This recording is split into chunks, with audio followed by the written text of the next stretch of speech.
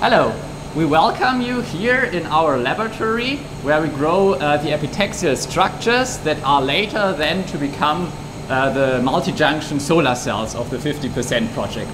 Here in the background you can see the big reactor where we're actually depositing the material for the solar cells.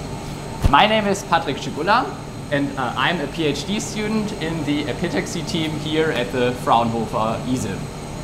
And my name is Malte Klitzke and I'm also a PhD student in the epitaxy group, and I'm developing the top cell structures for the 50% multi-junction solar cells. And now we will give you a short introduction in the theoretical background of the epitaxial layer growth of multi-junction solar cells. This is a typical shiny wafer made from gallium arsenide that we use for the epitaxial growth. And inside the reactor, the gas flows on the surface of this wafer and the atoms are deposited on the surface. And how this works exactly, we will now explain in a model. In the gas phase, we have different atomic species that are in the form of precursors, metal organic compounds flowing around. And at the elevated temperature that we have for the epitaxial growth, typically around 600 degrees Celsius, there are a large variety of pre-reactions taking place, and these atomic bonds in the gas phase are then broken, and the atoms undergo various reaction chains, but in the end some of them will adsorb to the surface and can then freely diffuse on the surface. When they find a step like this one here at the red atom, they can make atomic bonds to the crystal underneath, and so the crystal grows. And then the next molecule comes, makes the reactions, adsorbs, diffuses. Some of them can also desorb again at the high temperatures, and then there is some sort of equilibrium at which a certain ratio of the atoms deposit, and there is a finite growth rate. And the different colors represent different atomic species, and we have a large variety of atoms from the third and fifth column of the periodic table. And so we can put together our jigsaw puzzle of the 3,5 semiconductor crystal in exactly the way we want it. And what we can achieve with this mixing of different atoms for the crystal, Malte is going to explain now. Here we can see which variety of elements we can use for this. This is called the 3,5 semiconductor map, and on the x-axis you can see the lattice constant, which means the distance between two atoms. On the y-axis we have the energy of the band gap shown, and for example for gallium arsenide the band gap is 1.42, and until this level it is able to absorb light and to produce electricity out of it. After this band gap it is transparent to light. In the 50% project we grow 4 or 6 junction solar cells, and they are lattice matched for the gallium arsenide case and indium phosphide case. In another video we showed you already how we bond then afterwards these two wafers together in the direct wafer bonding method. We have in the 4-junction case 2 solar cells on the gallium arsenide lattice constant and 2 solar cells on the indium phosphide lattice constant. Malte is now putting the wafers for the next full load run into the reactor. This of course takes some time, so now we are going to have a look at the rest in accelerated mode.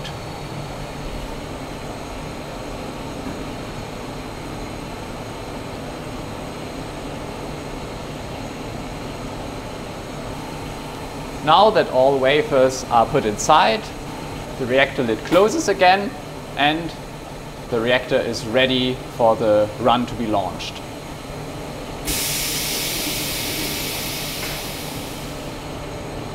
One of the big challenges in multi-junction solar cell growth is to achieve current matching of the individual subcells in order to have as high current for the overall device as possible.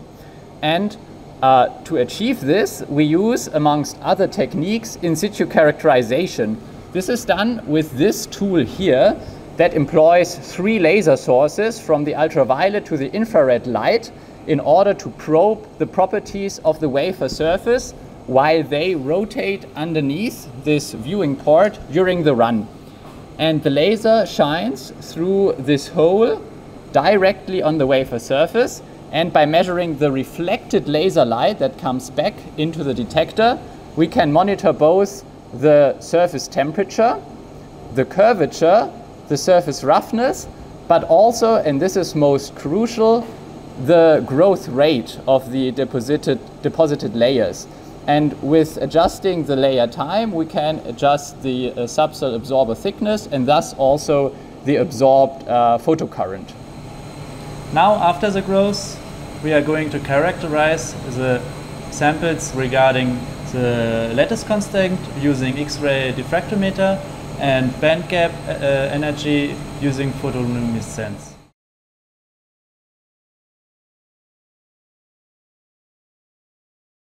Here we are in our laboratory for photoluminescent spectroscopy. With this setup, we can determine the bandgap of our 3,5 semiconductor materials. To this end, we use a laser with a very short wavelength, in this case blue light. The laser light excites charge carriers in the sample, which then can recombine again under the emission of a photon whose wavelength is given by the bandgap of the material. Currently, we are measuring the absorber material of our top cell, aluminium gallium phosphide, which has the highest bandgap of all absorbers in the multi-junction solar cell.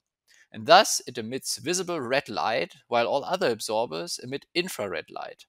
When the focused laser beam hits the sample, one can see the red photoluminescence from the sample, while next to the sample one sees the blue laser light which is scattered. The fewer defects there are in the crystal, the more carriers will recombine radiatively and the higher the voltage of this cell will be. The brightness of the peak that we see here therefore tells us that the crystal was grown with very high material quality. From the intensity and wavelength maps that are being acquired, we can assess the homogeneity of the bandgap and the crystal quality across the wafer. This is important for a high yield of well-working concentrator solar cells on each part of the wafer with a perfect current match in all of them.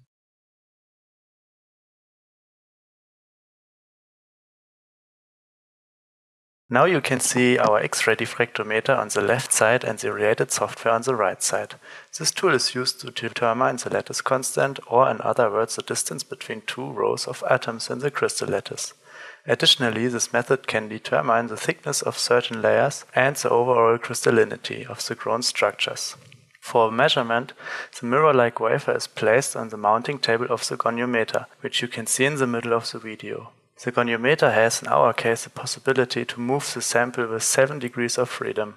The X-ray beam is generated in the part on the right side of the measuring chamber and is directed towards the sample. Several slits and different monochromators can be used to minimize the divergence of the beam and to generate precise results. If the goniometer has aligned the sample in a very certain way, the diffracted X-ray beam of a specific family of lattice planes can be recorded by the detector, which you can see on the left side in the video. In the software you can track all the alignment steps which the goniometer has to do very precisely to make, in this case, the diffraction of the 004 gallium arsenide reflex visible. If the sample is finally aligned, the tool performs a rocking curve at this reflex. In this case, the sample is an aluminium gallium indium phosphide layer of 500 nanometer thickness grown on a gallium arsenide substrate. Therefore, now you can see the gallium arsenide peak as the largest one at around 33 degrees, and the second peak, which is the aluminium gallium indium phosphide peak, approximately 150 arc seconds left to the gallium arsenide peak. For the 50% project, this method is very important to analyze the grown solar cells regarding crystallinity, compositions of mixed semiconductor alloys, and layer thicknesses. The layer thicknesses play an important role in the current match of the subcells because thicker absorber layers will generate more current and the subcell with the lowest current limits due to the series connection the total current.